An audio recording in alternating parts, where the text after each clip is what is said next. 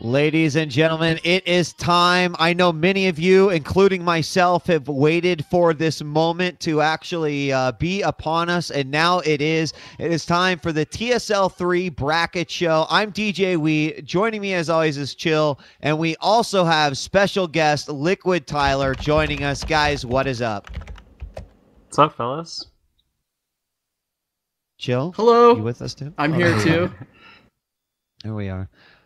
So what we're doing here today, obviously everyone kind of knows about the TSL3, how we've gotten to this point. We've played, I can't even remember how many weeks. I mean, 8 weeks to actually get in qualifiers and several TL Opens before that. And now we get to announce all of these great matches that we're going to be seeing. 32 players divided into 16 matches, obviously, for the round of 16. And that is going, or the round of 32 will begin on March 19th at 2 p.m. Eastern Standard Time. Now, the way it's going to work is we're going to be releasing each matchup individually, and after four matchups, we're going to have a couple of videos that will show you the highlights of how many of these players actually got to be here. I'm sure you either participated in the vote or were a part of all of the other selection processes here from TSL. But guys, I am very excited, and to have Tyler here. Tyler, maybe you can give us a little bit of history on TSL. I know, Chill, you could chime in here too,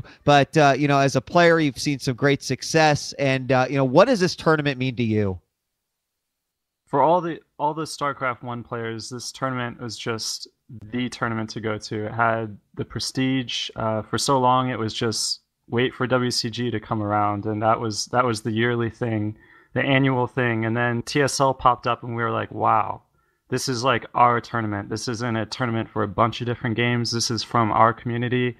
It's for us, and it's for us to shine. The production level was always great from season 1, and it was just such a wonderful experience. And now to see it going into StarCraft 2, just so happy to see that like this tournament can continue to be successful the way it has in StarCraft 1 with the extraordinary invites we've got. I'm just so hyped for it. And I think that has to be one of the biggest things that anyone, you know, and everyone is talking about is the caliber of players that are going to be here from just about every region. And Chill, this has also been kind of a big event for you. You know, same question. You know, what does TSL mean to you? Well, for me, I think where TSL shined in StarCraft 1 was just the production and the hype. I mean, there were so many threads with people putting artwork together. We had the incredible TL artwork team, the hype videos, the intro videos. It was really the first time in StarCraft 1 where we saw a full production brought together. And actually, to kind of speak to that, there was a lot of tournaments that popped up after the TSL that tried to mimic the format and mimic the production, and it kind of fell flat. So what I'm really excited for is when, you know, we have Glider kick it into full gear with his sketches. We have the production value really kick it up, all the hype, all the interviews, and I guess we'll be announcing soon all the commentators that are brought in to commentate the TSL3. But it's you know, the cast you would kind of expect and then some. So I'm really excited for all those aspects of TSL3. And some of those details will be announced very soon, but you won't have to wait long to see this bracket fill out, because without further ado, guys, let's go ahead and go to our first matchup that we will be seeing. And I don't know that the games will necessarily be played in any sort of order, but the first matchup that will be revealed here for the brackets. And we have actually got a special guest who might know a little something about one of the players that we're going to be announcing here for the first matchup. It is going to be Liquid Tyler versus the just allowed into the TSL3 qualifiers, Mouse Strelok. And obviously it's going to be a U.S. versus Ukraine. Tyler, you're defending champion, and you know, I'm going to let you make the first comment on this matchup. Sure. Well, this is this is one of my favorite ways to start this tournament out, is to be playing a guy, Strelok, who is an excellent StarCraft 1 player. Just brings me back to the old TSLs. If you saw Strelok in a bracket back then, you'd be like, wow, this is going to be a good match just immediately off the bat. Happy to watch Strelok, and I'm happy to play Strelok. But thinking about who's going to win, how I feel about it, I'm going to have to say, I just played at Assembly in Finland, and I was able to take that match. So from a competitive standpoint, I'm pretty happy being able to play in first round. I love the PVT matchup right now. So pretty much just a great matchup for me every way you look at it. Well, and PVT, a popular matchup right now, especially from a spectator's point of view. This will be one of the first matches that we'll be seeing in the TSL3. Chill, what are your thoughts on this matchup? Well, as Tyler just said, I like to take it old school. I mean, these are two old school StarCraft players. Tyler against Strelok had a lot of matches in StarCraft 1. Now taking it to StarCraft 2, I think this heavily favors Tyler in this matchup. I think many people will agree that, but I think Strelok showed his upset power in the match we just watched when he took down Select 3-0. So definitely not a foregone conclusion. Going to be an interesting map. And this is going to be the broadcast order, Wheat. So this is going to be March 19th broadcast. We're going to see Tyler against Strelok. Okay, thank you for clarifying, because I wasn't sure if I was just going to have to keep correcting myself the whole broadcast. So that'll be a first matchup that you'll see in the TSL3, folks, and that'll take us on to our second matchup. Chill, why don't you introduce this one? Who's coming up next?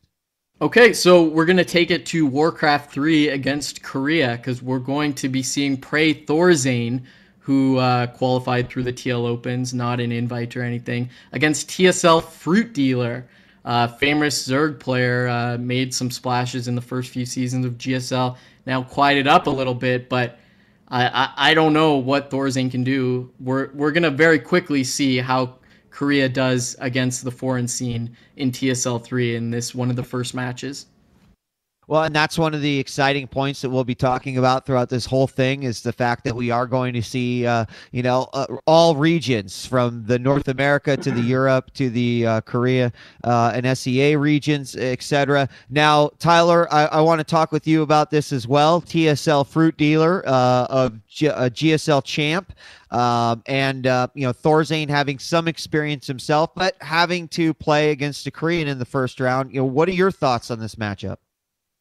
It's got to be hard for any of these players that have to play against a Korean in the first round, because these Koreans are just so hyped up. There's like a aura of invincibility around them almost, especially these real S-class players like Fruit Dealer who have won a GSL. What Thorzane can think about is that Fruit Dealer might not be the hottest player lately. But on the other hand, it's really tough, because Fruit Dealer's ZVT is like legendary. I think his ZVT is amazing. So I think Thorzane he's just got to be thinking, I'm playing a Zerg. I'm not playing Fruit Dealer. I'm playing a Zerg. Right. I got to show people what I can do. Well, and that's an interesting point, because Artosis, who made several comments and decided to, give these over to the TSL Bracket Show, kind of the over their opinion. One of the things that he says is that this match will be decided by Fruit Dealer. We all know Fruit Dealer to be a very tightrope-like player, and that's even something that Artosis says here. In fact, he says if he plays slightly more conservatively than his normal, 100% win for him. And I like what he says here next, because I do think that it's going to be tough to find an opponent that you can sort of practice for Fruit Dealer against. But Artosis says there are simply no Zergs on Europe whom are good enough to truly prepare Thorzane for this match. What do you guys think about that? Yeah, I'll let Tyler give his thoughts first of all. Sure. Well, I've heard comments like this for quite a while now. That Zergs in Europe might be a little weak in ZVZ, and sometimes, now it's sneaking in Terran or Protoss who isn't so good against Zerg in Europe. It's also because there aren't enough good Zergs in Europe, maybe not enough variety. Obviously, there are some good Zergs in Europe, but just overall practice kind of hurts a little bit. I'm not sure totally what to think about that. I think there's definitely some truth to it, but I think it's not like a roadblock that's impossible to overcome. It might be something that makes this a little more difficult for Thorzane, but he has access to watching every single big match that Fruit Dealer's played. He can study Fruit Dealer's style, And Fruit Dealer can't do that on Thorzane. Thorzane has, the element of surprise here. He can practice his mechanics. Mechanics aren't a matchup specific thing. So Thorzane has no limit on how good he can become mechanically. So strategically, he has the element of surprise. Mechanically, there's no problem there. So I wouldn't read too much into that. It's definitely an interesting tidbit, but I wouldn't get carried away with it. All right, I like that. I think that was a pretty solid answer. And you know what? I especially like the bit on mechanics because I think that it will be true across the board here for all of those matches that that have these particular types of playoffs, of face-offs. So match number 3, guys, as we continue to roll through the brackets here. This guy's looked really strong as of late. I know, Tyler, you've made some. Yeah, it's pretty good. I know you've made some comments recently about him. OGS MC, a Protoss player, you might have heard of him, going up against Sierra, who is a Zerg player, and obviously MC is GSL Season 3 champion. He defeated both Jinro and Rain on his climb to the top. He played a very strong PvZ over July recently, and I think, well, at least initially self-proclaimed by Tastosis that he is the best Protoss in the world, but MC undoubtedly has backed up some of those claims with a lot of great victories. So Sierra, on the other hand, relatively unknown, got most of the points. Actually, as you just saw in the video before we got started, I believe that one played where he got second against Kaz there. And guys, your thoughts on this matchup? I mean, we've kind of talked about the upset. There are 13 Koreans invited into the TSL3, so there's bound to be some upsets. I don't think it's logical to assume all 13 Koreans are going to advance into the round of 16. However, if I could speak candidly, I think Sierra is pretty fucked in this matchup. I don't really...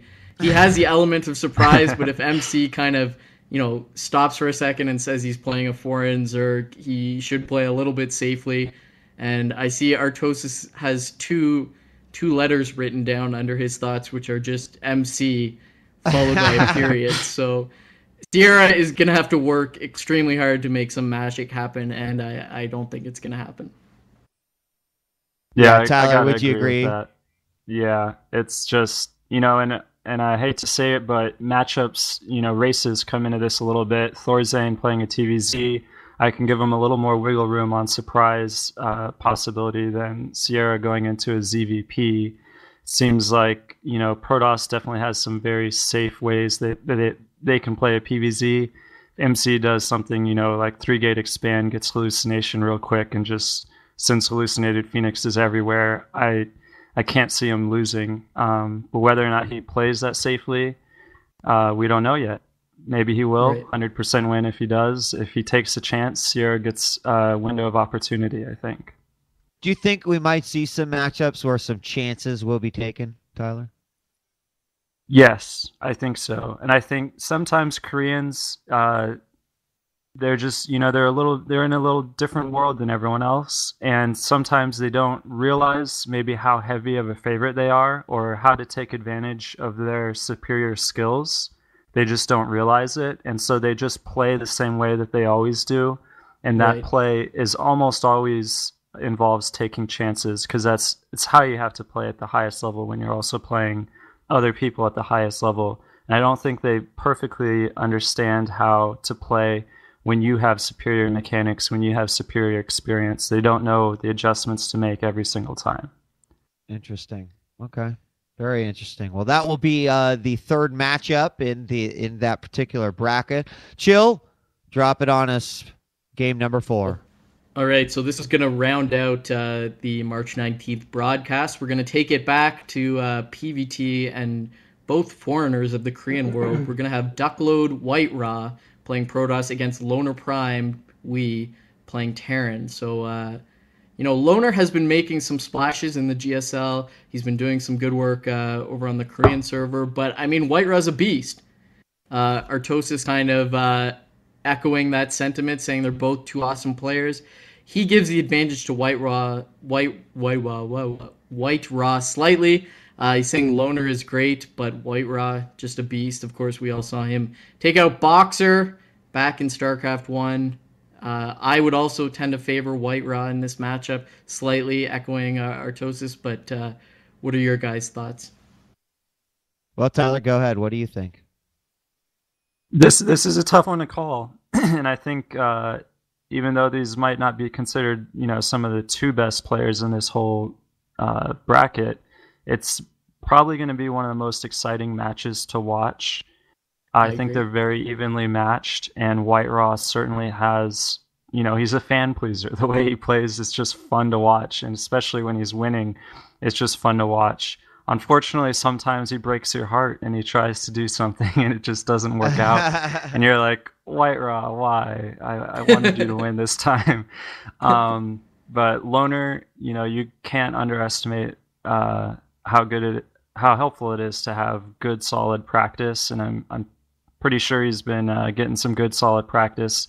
White Raw, not quite sure how prepared he's going to be, but my gut instinct is he's going to think, this is the TSL. I'm going to put my best play into this possible. So even if he's not completely prepared right now, by the time he plays his match, I think he's going to come in swinging pretty hard. And like Artosa said, he's a beast. Yeah, and I would agree with everything you said. In terms of looking at some of these matches, and it's very possible we could see some quote unquote blowouts. But I think that this match is going to be incredibly exciting. Certainly echo what you guys say, that it could go either way. And I like what you said about White Ross, sort of being certainly a fan favorite. He sort of wears his heart on his sleeve, not only in game, but out of game as well. And so he is a big fan favorite. And I think that might be another reason why he would want to do really well, obviously because it is a TSL3, but I think that, realizing I want to, make my fans happy, and that would be a big win for him. Of course, setting up some amazing games, and we could probably sit here and now go, well, man, let's talk about how these brackets could flesh out and play, bracket craft and whatnot. But we're not going to do that. You could obviously see just by staring at the graphics some of the awesome matchups that could inevitably happen, and that's just as exciting. Now, I do believe there will be a contest throughout the TSL3. Do you know a whole lot about this, Chill? Well, there was a bracket contest for TSL1 and TSL2, and what it basically comes down to is someone will put up all 32 players into the bracket. You take it into Paint and paste who you think is going to win, and then whoever gets the exact bracket right or comes closest is going to win a prize. So it's always fun to, because there's the safe route, you can obviously take the Korean server person to win every time, but inevitably there's going to be upsets. So it comes down to the player who predicts those upsets correctly, or not even player. It comes down to the person who's going to predict them on the forums, going to win a prize. It's always fun to follow through. And I'm going to kind of quelch the kind of discussion that's been going on, how these brackets were decided. They were seeded. TSL number 2 finishers 1, 2, and 3 were seeded 1, 2, and 3. Then they seeded the Korean invites based on ELO. Then they seeded the TL Open winners based on if they won or points based on ELO. Then they went down to the players who qualified on points based on ELO. And then they seeded it in a standard tournament bracket format where one plays 32. And then they play, let me make sure I get this right, 15 plays 16, and then you have the bottom side. Anyway, some professor can go and crack the brackets before we reveal them, so go ahead and do that, but I don't think you have enough time.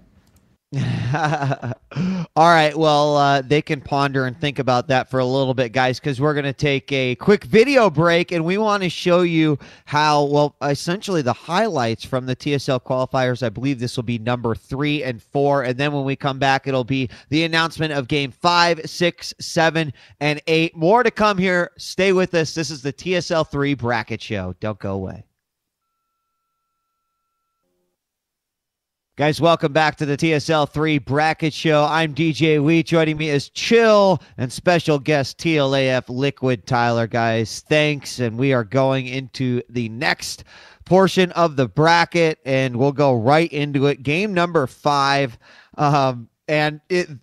What I really like about this matchup is in recent games, and if you're not caught up, shame on you, but in recent games, this person was eliminated to great dismay to a lot of the fans out there. I am MVP has left GSL, but he'll be able to bounce back possibly in the next one, and also maybe show some power here in the TSL3, and he is going up against Millennium Adelscott.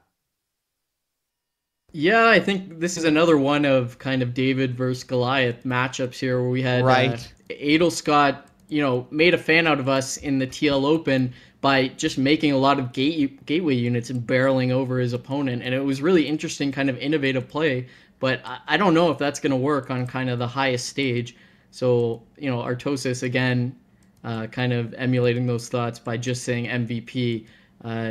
Adelscott, he's got a few tricks up his sleeve. It might be something MVP isn't used to playing against, but at the end of the day, is he going to be able to take out an S-class player like MVP? I don't really think so. Tyler, what do you think? Well, Adelscott, I've been watching him for a while now, and he comes up with some great strategies, some great game plans going really deep into games, 20 minutes into the game.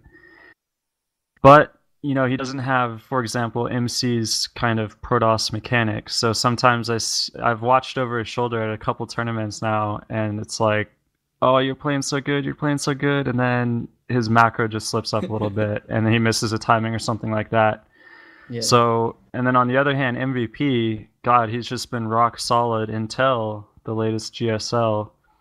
And he lost those, the way he lost those games, it was him making mistakes. It was like, yo, man, what are you doing? So, absolutely rock solid, but then he shows some weakness in this latest GSL. And if he shows some weakness like that against Adelscott, maybe early to mid game before mechanics start really widening the gap between the two players, then I can see, and this is honest to God my opinion, I can see Adelscott taking games off of MVP. Whether or not he can take the whole series, that's a little bit more difficult. He could definitely take one game. Can he take 2 games? I don't know. Right. And you know what? For some of these players, even taking that single game, Tyler, could be as awesome as winning. Well, obviously winning would be really awesome, but that is a big accomplishment that any player can walk away from and say, that's a great thing to have. So I kind of go back to what Chill said in both, and you said, Tyler, about we will have upsets and there will be surprises, because in some cases Adelscott will be able to get every piece of intel that he possibly can versus MVP. Of course, he also has some amazing practice versus Protoss as well. So Artosis does say MVP, and I think that he'll probably be the selection favorite in this one. But the reason for these qualifiers and the access for some of these players to make it in there is to see what sort of magic can happen under TSL3. So either way, I'm excited for these matchups, and especially for how these brackets will fill out, because match number 6 will be Root QXC versus MVP Genius. And QXC, guys, if you did not know the story behind this, QXC lost at DreamHack and then decided to go ahead and make it into the TSL qualifier. He played for like 18 hours from the LAN, and if I'm not mistaken, had to beg to let him continue to play, or he had to go somewhere else to finish it off. But he really wanted to make it into this competition, and for that reason, I think he's going to put a lot of motivation, a lot of practice into it. But his opponent is genius. So I want to hear your guys' thoughts. Tyler, we'll start with you. Just minor correction. It was from Assembly, actually, that he did that. Assembly, thank you. Yeah, it was just a funny story for me, actually, because generally at the end of a LAN, everyone goes out and has a good time, goes out to a restaurant or whatever. and just hangs out. And he's just plugging away at the TL Open because it was a North American one, so it ran really late for European hours. And then I log on to teamliquid.net the next day to see a PM that he sent like at midnight or 1 a.m. local time, like, hey, where you guys at? Want to hang out? Like, he just finally finished and wants to hang out. So yeah, completely irrelevant to the bracket show, but funny story, I think. He's QXC just not getting in the perfect practice regiment these days. He's studying there in Europe, so he can't just practice all day the way Genius can. And I think if he could get a couple of months of full-time practice in, this would be a lot more interesting match. But I'm just going to have to say, Genius, pretty solid player, nothing wrong with his PVT. I'm just going to have to lean toward Genius for this one. And Chill, your comments, of course, are Tosis pretty much saying Genius. I think for many of those exact reasons, hard to catch up on this one, but what do you think? Yeah, I think QXE is an amazing player when he's in practice and when he has time to kind of go through the motions, make sure his mechanics are all the way there. I think he's going to bring some really, really great strategies, and it's going to be up to Genius to kind of defend the 1 or 2 base timing all-ins that QXE is going to bring. I think Genius is a heavy favorite, but I don't think it's out of the realm of possibility that QXE could take him down. All right. Well, that is match number 6, Root QXC versus MVP Genius. And let's go ahead and Chill. I'm going to hand it over to you. This is I just saw the 2 names. Good God. Yep. Sorry, I didn't mean to talk over you, but I'm just really excited. No, take it. You can announce it. Game 7. Okay, so Game 7 is going to be basically the winningest player in StarCraft history against probably one of the biggest fan favorites ever. We're going to have OGS Nada against Liquid TLO. Boom. Everyone's like, yes! I cannot wait! That is also, sick. If I'm not mistaken, the only quote-unquote random player in the TSL3. I believe that is correct. Yeah, I mean, it is Nada. And let's go to Artosis' comments first, because he says, and I quote, God, I love TLO. It's too bad he plays Nada first round because Nada is Nada. If he finds some urge to win the TSL, he's got a damn great chance. And I want to talk a little bit about that, because Artosis has said that he feels that if Nada really wanted any of it, that he would get it. Now, for some players, not necessarily something that they like to hear. And I'm not sure that it's completely accurate. But what do you guys think? A legend, undoubtedly, in TSL3, is it something that he wants? Do you think that, who was the favorite, and do you think TLO has any chance? Well, I guess I'll jump in. If I'm not mistaken, Nada's still in the GSL, is he not? Yes, he is. So he's going to have play against Jelizer. Right. Okay, we were talking about that earlier. He's going to have his attention a little bit divided, whereas TLO, when you get announced that you're playing against basically the legend of StarCraft 1 and up-and-comer in StarCraft 2, he's probably going to have all sights set on taking down Nada. I think... you have to give the edge to Nada. I don't think there's anyone who's going to say TLO is the favorite going into this match, but TLO is a beast, and he showed many different play styles. If he's going to bring random to TSL3 and to this match, that's another kind of check mark in his favor, as we've seen he can play all races equally, and playing random, it's difficult to play a random player in the early game, especially Korean against foreigner. They're probably going to be afraid. They don't know their style. Are they going to be cheesed? And that's going to be another little advantage TLO can put in his toolkit. I put this match fairly even, actually. And Tyler, what about you? Yeah, I really hope actually that TLO picks Terran, and actually, even as not just a fan of him hoping to win, but as a spectator, I actually think in this case TVT would be the most exciting matchup to watch. TLO is phenomenal TVT, And Nada, I used to think he had a really good TVT, and then he got 3-0'd by Marine King in a GSL match. So I believe that was from the last season. Right. And I just like cried the whole time because Nada is actually my favorite pro gamer ever, despite me being Protoss and him being Terran. As soon as I learned about him, I was like, yes, he is pro gaming incarnate. Like, he is pro gaming. So yeah, I'd love to see TVT here, and then I don't think Nada is going to be like, I have to win the TSL, I have to win the TSL, I have to win the TSL. I mean, I think he's going to more want to win the GSL, and even if he wasn't in the GSL, I'm not so sure that he would be as dedicated to the TSL as TLO is definitely going to be dedicated to the TSL.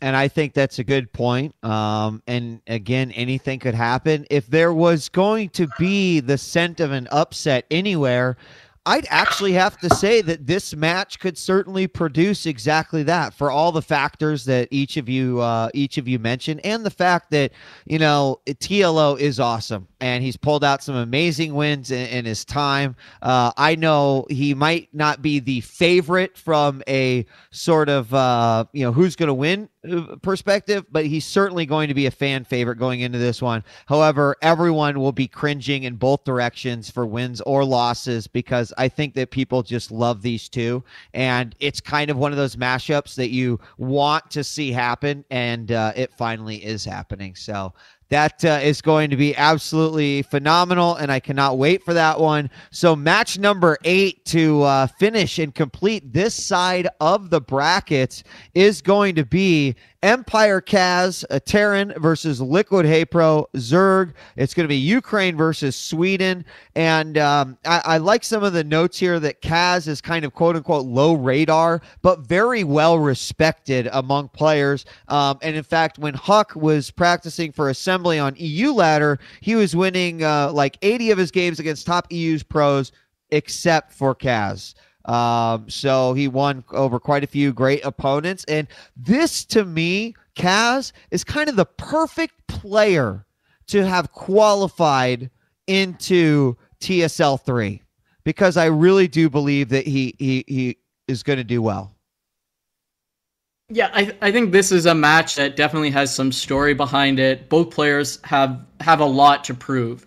A lot of the Liquid guys have gone to various lands or made splashes in the GSL. I feel like Hapro is the last player who hasn't really put himself on the radar yet, and TSL3 may be the moment for him. I think he's relatively unknown, even still to this day, for a lot of fans, and he has an extremely strong Zerg. We saw him in Code A play very, very well. I think he's actually the favorite here. Kaz, he's not down and out. He has some great practice partners. We saw him play very strongly in the qualifier. Artosis says he thinks a lot of people will be choosing Kaz for this, as he's been doing well in Europe. But Artosis kind of reiterating the Korean bias here, saying Hapro has better practice.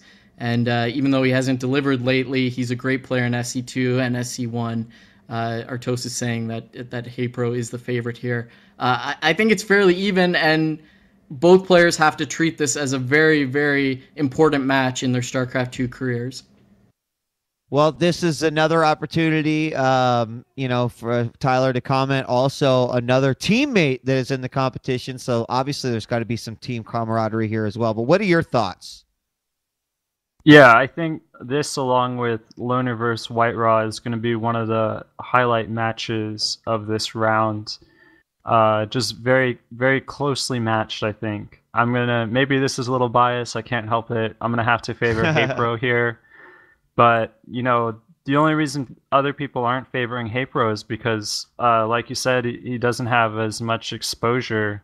Or maybe Chill said that, I can't remember. But he hasn't really put himself out there as much. He hasn't gotten the opportunities to, because of his choice to move to Korea and try to participate in the GSL.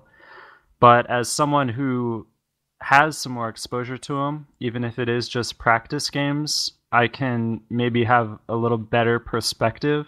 Sure. and agree with Artosis here and everyone else who has this perspective, who gets to have more exposure to HeyPro, that he is an excellent player, and his results have not really been reflecting his skill levels so far. And that's just the way StarCraft goes. Is you have to enter a lot of tournaments, and you can't win every single one. And he's just been on kind of a bad run so far. So I think his time is coming up, and it would be an excellent time to showcase his skill, beating Cass, who's, there's a lot of hype around him too.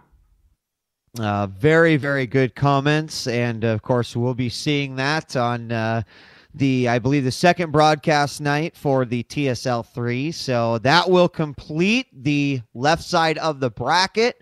We've got 16 players there, 8 matches. We're going to take a quick video break and show you the TSL qualifier highlights from 5 and 6, and then we'll come back and give you matches 9, 10, 11, and 12 to begin the right side of the bracket. Good guys, don't go away. It is the TSL3 Bracket Show. We'll be right back.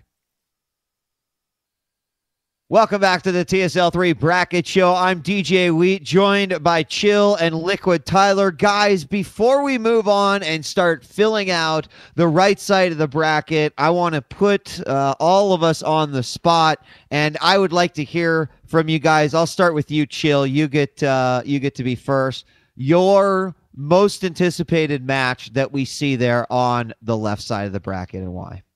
Most anticipated match. I am going to say White Raw against Loner Prime, because I feel like it's a fairly even matchup. Both players have a little bit to prove, and I am a huge White Raw fanboy, and I like PBT. All right, great. Tyler, what about you? I'm going to take probably the easiest one, OGS Nada versus Liquid TLO. I think that's going to be almost everyone's most anticipated match. Number one, it's one of the foreigners, quote unquote, playing against one of the Koreans, and probably has the best chance against the Korean we've seen so far. And number two, it's freaking Nada and it's freaking TLO. So what can you do? It's just going to be amazing. And I would actually have to just split my vote and say you're both right. So congratulations. There was not a wrong answer on that one. You guys are both correct. I think both those games are going to be phenomenal. And they will all be great. Don't get me wrong. I'm sure we're going to see some surprises in there, but yeah. Wheat, I want to say, like, some of the players we haven't hit off on our list, like going down, I mean, there's like Rhett, Idra, Boxer. I know. Like, I know. Mondragon, like, there's some big names that are yet to be revealed in this bracket. Hey, look, Chill, if you just want to get on with it, you should just tell me. So without further ado, here we go. Match number 9, it's going to be time for a team kill in the TSL3. Maybe you guys historically can tell me if we've ever had something quite like this. Fnatic Zen will be taking on Fnatic Phoenix, and one player will eliminate the other teammate from the competition in that first round. It is Taiwan versus Peru, and it's just kind of how the brackets turned out. So Chill, let's start with you. Fnatic versus Fnatic, what are your thoughts?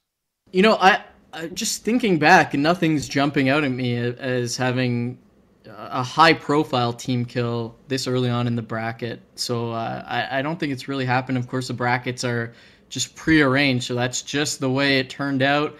I don't know who's the favorite here. I haven't seen too much out of Sen lately. I've seen him jump around between Protoss and Zerg, being reasonably successful with both of the races, but I haven't seen anything that's really struck me as, just incredible, the Sen we saw back in StarCraft 1, whereas Phoenix, I've seen a lot of strong Terran play coming out of Phoenix. So just based on my bias and lack of information, I would tend to favor Phoenix in this matchup. And of course, the racial dynamic, it's Terran versus Zerg, so there's that. Great, thanks for that. Tyler, what about you? I'm not going to try to say who's favored, but I will say both of these guys, I think, have excellent multitask. Both StarCraft 1 players, both known for kind of being everywhere on the map at once, in both StarCraft 1 and in StarCraft 2. And so I'm just going to say I'm hoping to see some wild matches between these guys with medevacs everywhere, muted harass everywhere, Baneling drops everywhere, even, I don't know. I just want to see it all. And I think this is going to be a great match. All right, well, kind of adding on to that, what Artosis had to say about this one was IMO, and can't you just hear him saying that on the cast too? IMO, tasteless. This is based a lot on how much Sen is playing right now. Phoenix is a great player, very accomplished, and unaffected by pressure. That being said, even though the young Peruvian is immensely talented, Sen is a legend. Whenever he is truly motivated, it will take a monster to beat him. I feel like this was written for some newspaper, and I don't know. Artosis knows how to nail those things. So I'm also, I don't envy these two for having to play one another and sort of eliminate. But it's sort of those ones, the movie from back in the day. I don't know, where all these great swordsmen had to train together, but the only one who truly made it out was the one who could be left standing after they all tried to kill one another. You got to be the last man standing, and the same is true for the TSL3, so it would have happened inevitably. You might as well get it out of the way. Round number 1, I will be excited for that one. I think the whole ZVT, as you pointed out, Chill, will play a big part of this. Also, the fact teammates know teammates very well, and that can make it a very difficult match to play. So with that being said, there we go. First one on the right side of the bracket, and Chill, give us number 10. Number 10, we're going back to Warcraft 3 against Korea. In the Protoss side of things, we have Prey Nightend, bit of a, making a little bit of a splash. And he's playing a relatively unknown player, Imyo Hwan, Slayer's Boxer. I don't think anyone is cheering or jealous of what Nightend has to go up against in this. Everyone is going to be cheering for Boxer. I'm cheering for Boxer. Boxer is my hero. I have a theory about this, okay? So it even says in the notes here that Boxer's level recently in StarCraft 2 has been suspect. I think we can agree with that he dropped out of Codex pretty fast. My prediction is that Slayer's Boxer did that intentionally so that he could throw off all opponents for the TSL3. I mean, obviously. That's what happened. But no, in all seriousness, even Artosis says, and we'll lead off with Artosis and see if you guys agree with this, but he says that this is going to be the most interesting matchup in the first round of the TSL. He says, I have gained huge respect for Nightend recently. His builds are well thought out and executed strongly. Boxer, on the other hand, is Boxer. It will be an awesome match, even if it is one-sided, and he can't wait to see how both players will prepare for it.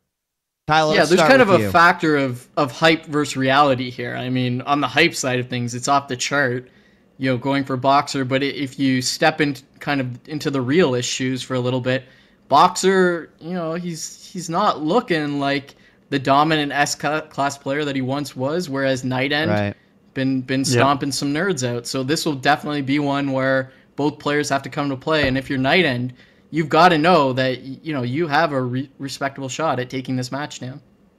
Yeah, I think now real Tyler.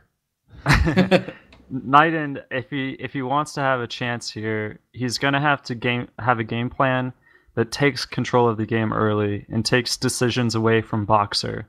Sometimes you can do that by being really aggressive and just saying, "Hey, Boxer, that's all you can do is defend right now. You only have one choice."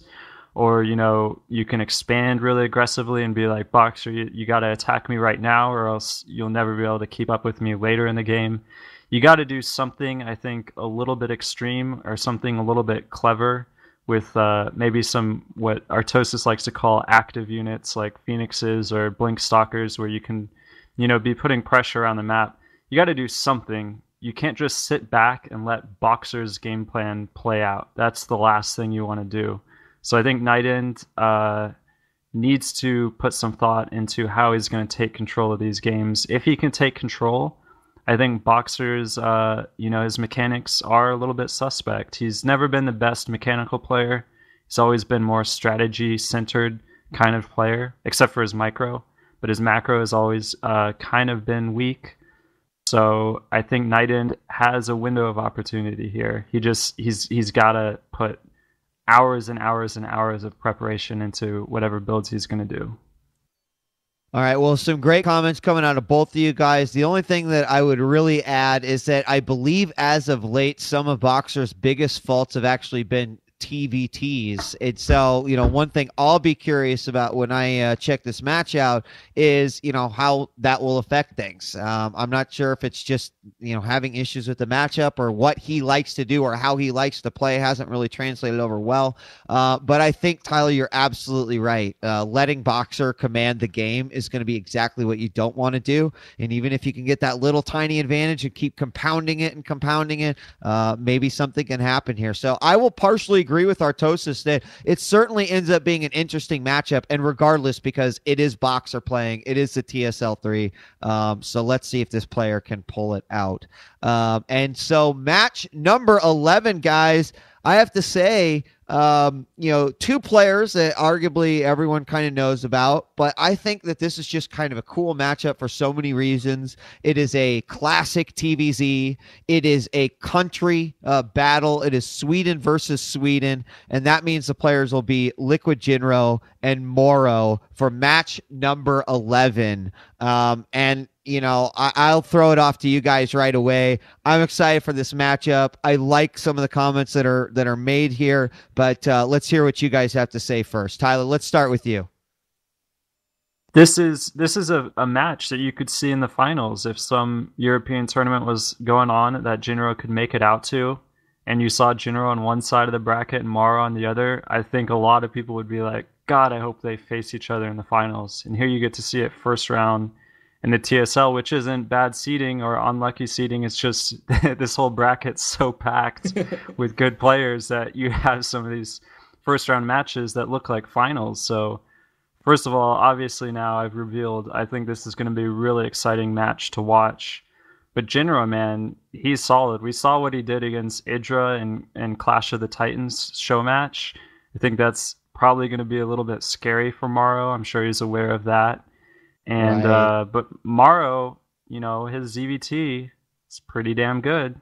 It's not something you can overlook. So I gotta lean toward Jinro, of course. Teammates, and he has the success in the GSL that you can never underestimate. So or overestimate some kind of estimation. You can't make a mistake with it. But yeah, toss it off to Chill.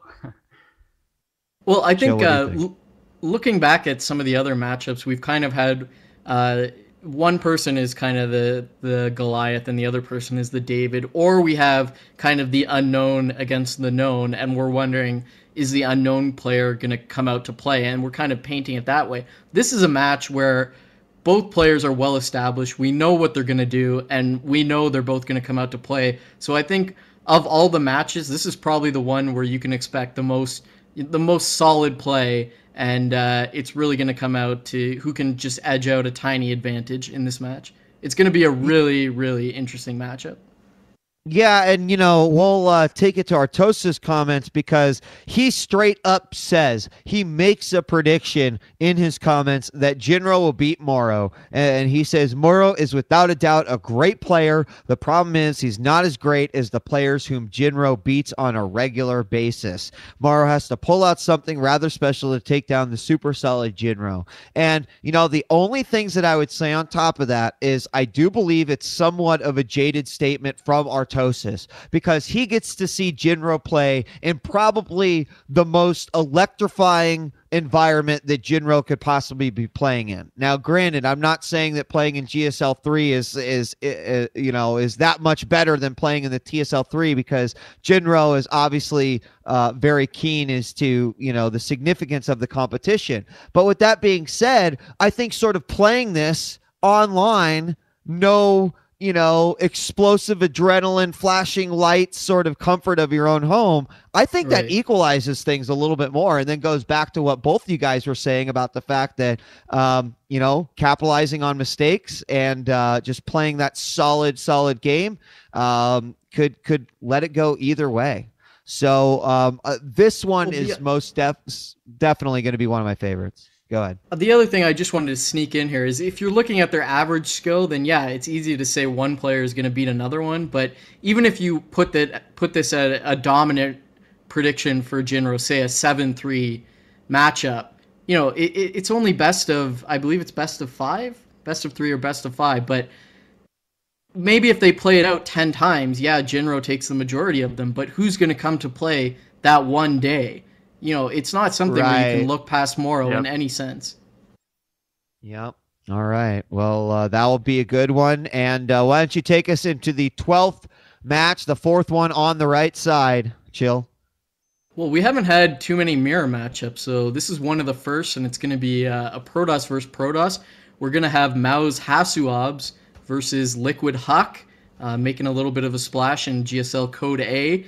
Hasuobs, I believe, is from Warcraft 3. Yes, the note saying he's an old Warcraft 3 player. Has an interesting style, took down the likes of Fury, Kawhi Rice, and McLeod. So definitely has a little bit of room to make a name for himself. And what do you think, Tyler? PvP is a tough matchup these days. I can say that much. I would say, if Huck plays 10 Terrans and 10 Zergs and Hasuobs plays 10 Terrans and 10 Zergs, and then the guy who wins most of those games gets to advance, then advantage goes to Huck. But when they have to play each other in a PvP, it's a little more iffy. And Right. Huck, of course, self-proclaimed top 3 control in the world.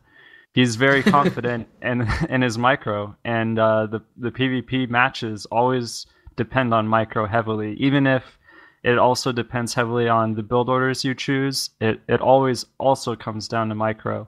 So can Huck make a difference with all of his control skill? I don't know. He's gonna have to. He's absolutely gonna have to. And this is gonna be a nerve-wracking match for Huck fans to watch. And Hasuobs, I gotta think, I haven't been watching his career closely, but I gotta think this is one of his biggest opportunities to, make a huge splash on the scene. If he can just bring down Huck 2-0 in the first round of TSL, people are going to be, looking twice at him, maybe even 3 times.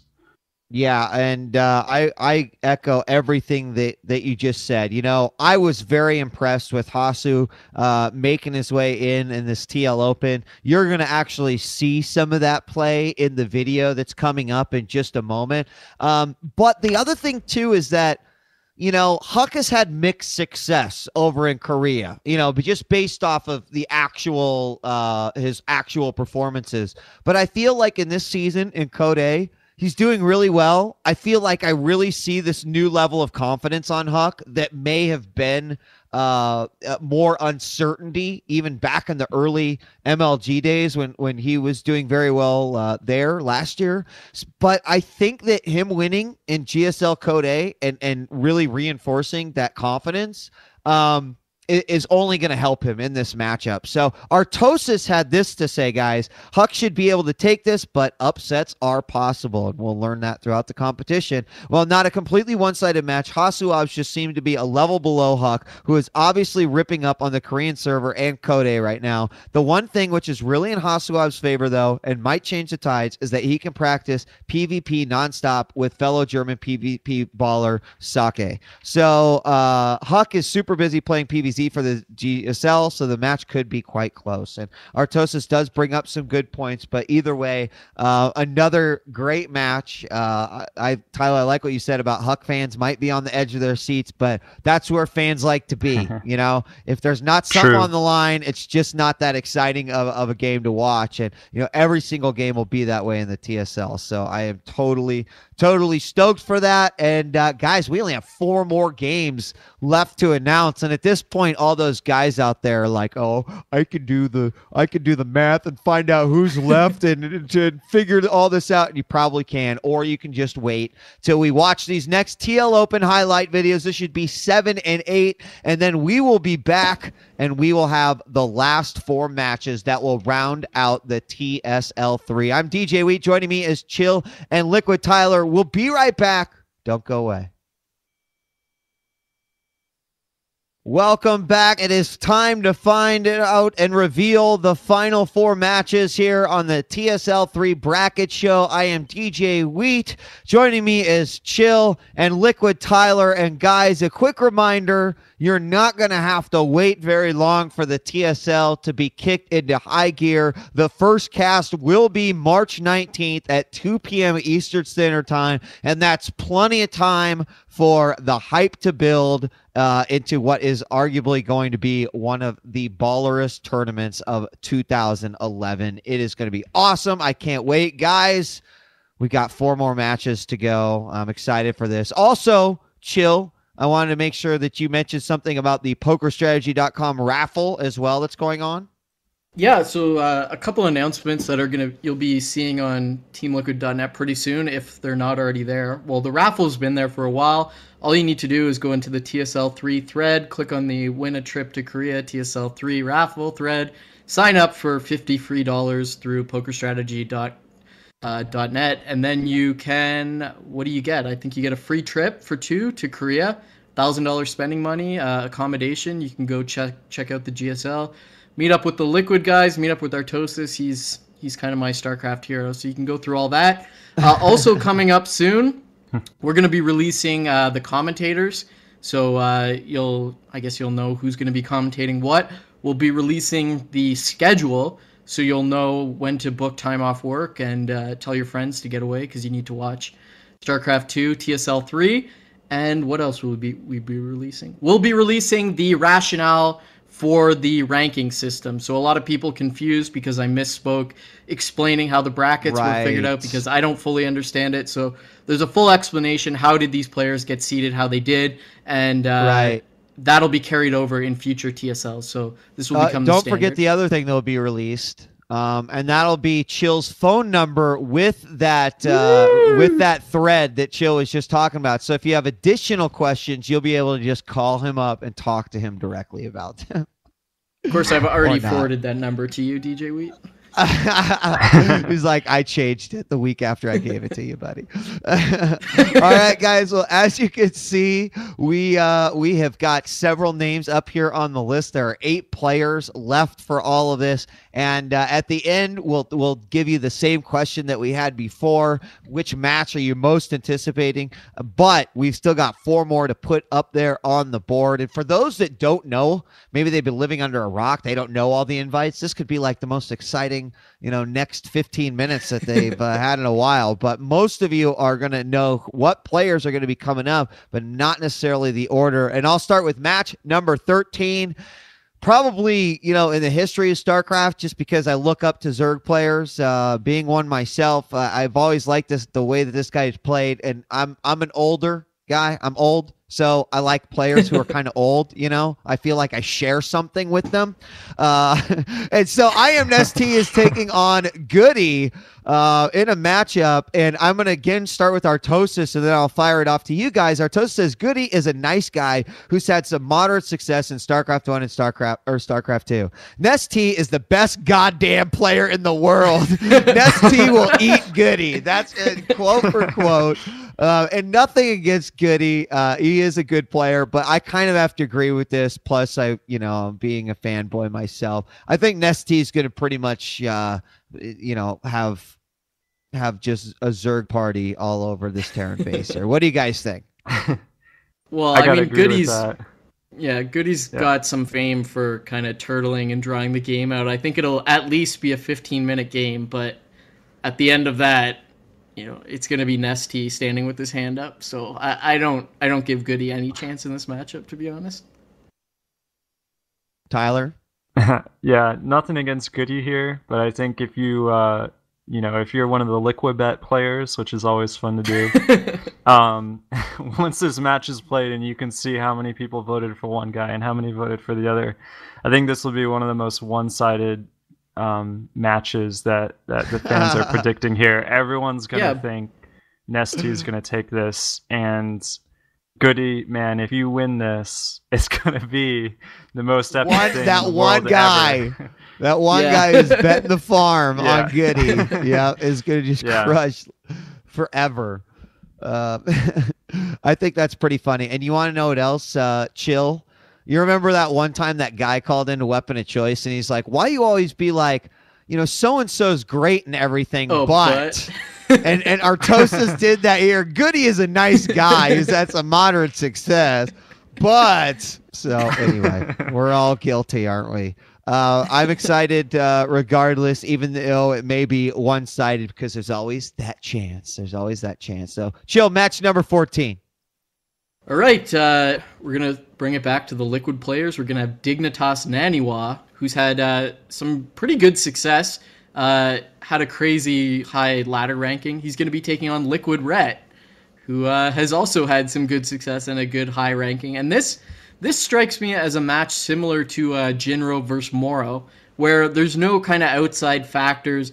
Both these players are going to come to play, and I think we're just going to see a really, really solid matchup here. What do you think, Tyler?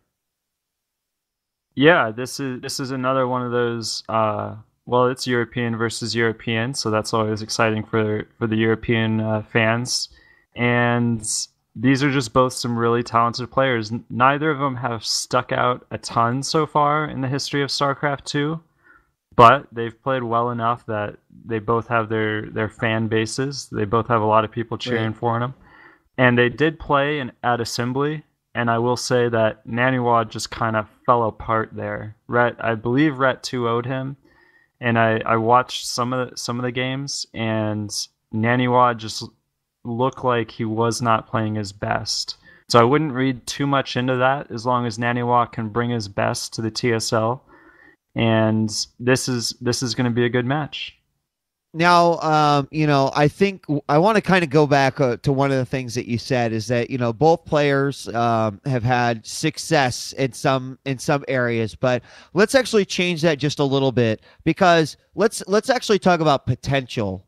I think Rhett is one of those players that just has this sick level of potential that we haven't quite seen yet. Rhett reminds me of those anime characters and the manga characters that I'm so in love with, like the Yatitaki Japan or the Naruto, where they just are this kind of powerful ninja when they start, but then they are leveling up and destroying entire villages and shit. I have seen Rhett get 200 faster than any human, I think, on the face of this earth. And I just feel like when he gets into that zone, his potential is just stupidly ridiculous. And so, just my thoughts on it, I really like Naniwa as a player, but I think in terms of potential, Rhett is just on the brink of this explosive breakout. I've always felt that way about Rhett, and, I always use the excuse for him that, he did start playing a lot later than everyone else and wasn't playing in the beta and stuff. And I will continue to make that excuse because I do think he has had some success, but there's still more out there for him. So anyway, I'll shut up. What did Artosis have to say, Chill? He said that for him, this is the second most interesting match in the TSL. He's looking forward to this match. He's not a Naniwa fan to start with, but recently he's been impressing Artosis in ways he thought he would never be impressed. Ooh. Man crush for sure. Yeah, wow. Tickle Artosis pink. Naniwa wins battles. I don't think 100% he would win. The kid absolutely... Wow, this Artosis loves Naniwa. The kid absolutely knows how to control a battle. On the other hand, as you probably know I love Rhett. Ridiculous heaps of talent. Rhett should take it, but if Naniwa somehow shows Rhett's weakness... And then he has two brackets explaining what the weaknesses are, but we won't talk about that. Then he might take it's impossible. How could they have the suitcase that's been handcuffed to this person with the secret documents? But yeah, I think, as you were saying, Rhett's greatest strength is also his greatest weakness, because I've seen him, make drones up to 55 and then die to 10 lings that just ran into his main base. So it'll depend which Rhett comes out to play. I think Naniwa, we're aware of what he can do. I think the question mark for me, at least, is which Rhett is going to come to play. 2 more matches left to go, guys, and I have to say that I am pretty excited for this matchup. Not only because of the players that are in it, but there's one particular player in here that I'm actually kind of interested to see how he goes because he's like the Danny LaRusso of StarCraft 2. I really believe this. The matchup is djWHEAT versus Complexity Cruncher, and no, Idra is more like Johnny, and Complexity Cruncher is a little bit more like Danny LaRusso. And I want to tell you guys a story, and I remember telling this story to you, Chill, during the during the TL Open for the qualifiers, is that Cruncher at last year's WCG USA event, it was pretty much known at that point by the community that Warcraft 3 was on a very quick decline. And he was talking about how he couldn't find matches in Warcraft 3. He was so upset that people were abandoning the scene and were jumping to StarCraft 2. And like for a whole weekend, I listened to Slasher just basically be like, dude, stop being a pussy. Just play StarCraft 2. Just you're good at Warcraft is start playing StarCraft 2. And he resisted it for so long, and then finally he made the jump. And like this motivation to get back into a scene, it wasn't that he even wanted to be like one of the greatest players. He just wanted to compete. He was just like, I just was starting to get good and the competition was awesome and then it's gone. And so he's just got this thirst for competition, and then he gets pitted against djWHEAT in the first round of the TSL. This to me has to be one of the most exciting matches that I'm looking forward to for this. And Artosis says Idra is way better than Cruncher, but I will argue that when you've got a Danny LaRusso, you've got a guy that's willing to do the crane kick in the finals, like something crazy could happen here. So I'm going to have to disagree with Artosis. I mean, Idra is great. I think a lot of people are calling me crazy. I'm always rooting for Idra, but there's just something about Cruncher's story that really interests me. Well, I remember seeing Cruncher in the TL Open, and honestly, at that time, I don't remember him doing anything exceedingly impressive. He made a lot of units, controlled them reasonably well, and I don't know, but I think the problem for Idra is that he's so far in the spotlight. It's so easy to get Idra replays, Idra VODs. No one's really going to be shocked which Idra comes to play. There's only one Idra. Right. And I think that's a huge advantage in Cruncher's favor. If he comes up with some sort of game plan, not necessarily a strategy, just an overall game plan to take advantage of that may be something Idra cannot completely overcome. Yeah, and I'm gonna say this: North American Protosses know how to play one base against Zergs. That's maybe the best thing that happens on North American servers. Protosses beat Zerg with one base, but Cruncher, who I think is great at one base builds PvZ, which might be Idra's greatest weakness. He can also play a long game. If he wants to, he can play a long game. That's what he showed in the TL Open, I believe. And, he's got a range of abilities. And Idra, Artosis always ever so confident in Idra, but I know for a fact Idra is weak against, certain strategies that... Sure. Maybe mainly one-base strategies, but also a little bit of weakness in late game, which he might have, he just admits to it in his imbalanced show, where he's just afraid of late game Protoss, basically. And that's what he might have to overcome here in the first round. Speaking of which, just throwing this out here, not trying to stir up drama or anything, but do we know the chance that we could get that PTR patch prior to this all happening? I haven't read if there's any schedule on it. Yeah, okay. I don't think there is, but it could come, but I don't think there's any schedule out. Okay. All right. Any other final thoughts? I kind of like, I was looking through some of the comments here. I kind of like what Slasher not Slasher, but Zalasher has to say. He says Slasher. Idra will either get caught off guard in the first 12 minutes or he will crush in 25 minutes. Now, you mentioned about the late game Protoss, and he has admitted to that. But I think that's probably like a great way to put it. You know, the strats that you were talking about, Tyler, they will come in that first 12 minutes. Otherwise, you know, if Idra gets to play his game, that's where, you know, the total breakdown may happen. So with that being said, man, chill. Who could the final two players be? Well, actually, Wheat, I'm reading on the forums, and someone has the finals as Mondragon versus Marine King Prime. So suddenly Marine King Prime is in it. But that's not going to be it if you didn't fail, I guess, grade 2 schooling, and you can do process of elimination. You're going to know that we're going to see what Mondragon can do, the seed from TSL2, second place finisher, against Zrax. I don't know how many Zrax fans there are in the house, but if you had to put Zrax up against someone that, you know, relatively unknown, Mondragon, it's not. We don't know how much is he playing, what's his skill level at. I feel like there's just been rumors, like legends. Like, I've never seen a Mondragon game, but I talked to this one guy, and his friend played him on the ladder and got this replay Pac-Man, and oh my god, he's so good. But no one's actually seen Mondragon, so I feel like he could come up to play and really wow us, or I don't know, or he could just be slapped out of TSL3 and go home smiling. I mean, is there any mystery greater than this one right here? I mean, Tyler, have you ever seen him play? No, I have not seen him play. No. Well, Here, you know, even Artosa says, the one thing I've heard about Zrax was during the break where Nazgul felt he was strong. Having not heard much about him since then, and having Mondragon as an opponent, I bet that Mondragon takes this one. But he doesn't actually know anything about Mondragon. Yeah.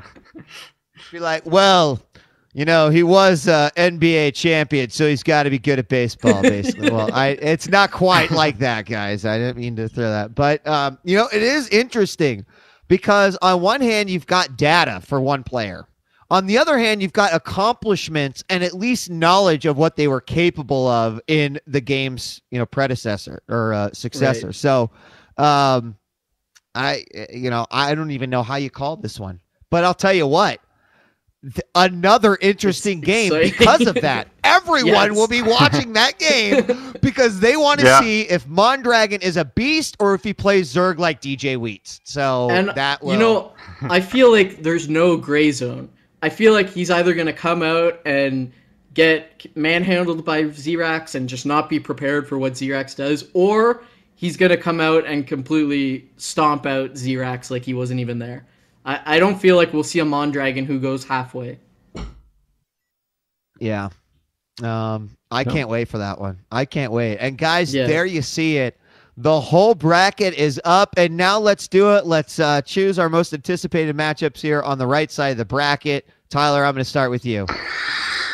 Oh, goodness. I'm going to have to say... I'm going to say Rhett versus Naniwa. I'm expecting good things. I know Rhett's going to bring it.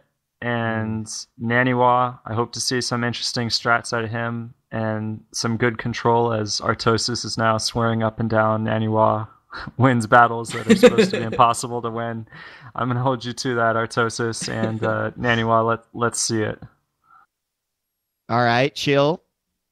I'm a big fan of the foreigner scene and of Zerg players, so I'm gonna throw it down to Jinro versus Moro. I think they're both very, very solid players. They both know what each other is going to do, just solid play, and I think it's just going to be an all-out slugfest. Man, I don't even know. I might have to agree with Tyler. I mean, honestly, again, none of these picks are tough ones. Are the wrong ones because all these games will be great. You know, the Knighten versus Boxer match really interests me. But I think if it was like you can only watch one, which one are you going to want to watch? I'm going to have to say Hasuabs versus Huck. I'm going to have to go. It also happens to be the only PvP in the opening rounds. And actually, is that the only mirror match with the exception of what could happen with Nada and TLO? How this rolled like this. Yeah. Yeah, someone said there was no mirror matches, but there's definitely that Hasu versus Huck. So I would have to agree and go with that one. And I mean, either way, again, you could play like predictive bracket time and just be like, so and so could face so and so in the finals.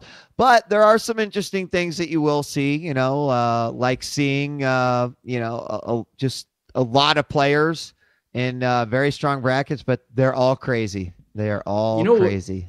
You know what's really interesting if you quickly take a look on the forums? StarCraft 2 is kind of the first time we've seen a union of different communities. So there's the StarCraft community, there's the Warcraft 3 community, and there's also, the North American community and the European community. And it's funny to see how sure people are of their players and of their countries. Just everyone's saying like, LOL, people underrating Cruncher, he's gonna crush right through, or like people don't understand how good Haswabs is. So that's really interesting to me, kind of seeing people really take a stand for their country or their players, and just the assurance they have of Right. how well they're gonna do. That makes it that much more interesting for me. Yeah. Yeah. Well, Tyler, you have the opportunity to, the only player in here that could have a repeat performance. Is this the tournament that you're gonna gun for that? Oh yes. This is such an incredible opportunity. I think everyone who's in this bracket should just feel fortunate that you get to play on this stage. This is just an amazing stage to play on. Anyone who makes it, even just to the quarterfinals, everyone's going to be like, holy shit, that guy's really good. And if you can make it Yeah. even farther than that, to the semis or even to the finals, everyone's going to love you. The prestige is just off the charts. Prize money is not bad either. So yeah, I'm going to be all over this tournament. This is the one for me so far. Awesome. Well, I mean, for a lot of the spectators out there, and even Chill kind of made mention of it, the sort of the combining of all these different communities. A lot of people didn't necessarily get to experience some of the early TSLs, so this might be the first one. And so a lot of spectators really excited for what this is going to bring. Guys, do not forget some major announcements coming on teamliquid.net very soon. One detail, though, you've got to know, and that is the first day of competition is going to be March 19th at 2 p.m. Eastern Standard Time, and you are not going to want to miss that. Soon on teamliquid.net, there will be the casters announcement and then some additional information as far as schedule, when you're, so you'll know and be able to plan for when your favorite players are going to be playing. And, some other details will be trickling out, as well as the bracket contest. And don't forget about the poker strategy raffle as well. So, guys, we are about to embark on, a very, very kick-ass competition. And I hope now that after the show, and if you haven't followed some of the TSL qualifiers, that people really do start building the hype right now. If it hadn't already been rolling, there are now people who are like, holy shit, I just realized how awesome this is going to be. Roll with that, guys, because I guarantee you it will be 50 times, 100 times more awesome than even you're thinking right now. What do you guys think? Yes. I think it's I'm reading Yes. I'm reading some threads here, and I while you were mentioning that, apparently Rhett called out Naniwa. So I'm just waiting for the boy. drama. I love drama, Wheat. So I'm hoping we have some more trash talking. That always I just can't wait tickles for my fancy. Oh yeah, the trash talking, the drama, all the interviews that TSL has going on. You get so much interaction between these players and plenty of time between matches for everyone to soak it up and just get super hyped for every single match. I'm gonna wait until there's a thread I can just F5 and just look in awe as everybody, because there's so many people that have not experienced TSL 1 and TSL 2 that they're now fans of StarCraft 2. They're in our community now, and you get to see TSL 3. It's your first look at it. I just want to see all those people going wild. It's just going to be like, watching a 5-year-old get a Super Nintendo on Christmas. It's going to be amazing. Oh my God! It will be. It really, really will be. Well, it's not here in our script, but obviously I want to give a personal thanks to all the guys over there at Team Liquid headquarters because they have made it really easy for the casters and hopefully for the players too. Over all the qualifiers and the TL Opens, amazing opportunity for all the players and even for as a caster. So I really appreciate them letting us cast those and all the hard works that they put behind it. I mean, you guys have no idea. Hotbid, he might be a little bit of a slave driver, but I'll tell you what, he does some damn good work and he makes things happen along with all the guys over there, Rich and the Mango. And I know I'm leaving out a bunch of dudes, but I want to just make sure that they all give some love. So make sure that when those threads come up and those hype starts, that you're also giving some mad love and praise to the guys that are helping making this possible, because this is a really phenomenal thing that's been put together here. And it's 2 weeks away. I mean, 2 weekends from now, we'll be witnessing the first 4 matches of TSL number 3. Oh, so it's not far away. Oh boy! Better start practicing, excited. Tyler. I already have. He already has, baby. That's right. Someone just posted the Nintendo 64 video, by the way, which nice. Nintendo 64. I wish I was that kid. Guys, so it's been great. Thank you, Tyler, for coming on and dropping some knowledge and your thoughts. Of course, we will be watching with intensity your matches as they quickly approach here on March 19th. So good luck to you. And you know what? I would really be absolutely tickled and thrilled if you could repeat performance. So you give it your best, dude. Thank you very much. Of course. And Chill, as always. Man, Chill, hopefully we'll get a chance to maybe cast some GSL3 games. I don't know. Yeah, I'm waiting for the caster list to see if I made the cut. It's like they won't put it up. I had to submit a YouTube video and this 5-page essay. I mean, I don't know. Hotbid made me do it. I did it too. It was more work than Code A application. Yeah, and then he was like, okay, just letting you know your chances are probably around 5 to 7%. I'm like, cool. I'm okay with that. So yeah. Anyway, guys, make sure to check out teamliquid.net for all those announcements that'll be coming up pretty soon. It's been a blast during all of the TL Opens. Also thank TeamSpeak for all of the sponsorship they did of those, and of course Poker Strategy for helping here with the TSL3. I don't think I got anything else to say, you guys. I'm dunsies. So any final words? No, that's it for me. I guess I'll see everyone in 2 weeks when we actually fire this thing up. Hell same here. Yeah, we'll be there. Good luck, Tyler. We'll see you soon. Chill. I'm djWHEAT. Thanks to Team Liquid. Thanks to all the audience out there. And in 2 weeks on March 19th at 2 p.m. Eastern Standard Time, the ship will set sail, and I guarantee you it's going to be a bumpy ride, and that will be awesome. So, guys, we'll see you for the TSL3. Peace.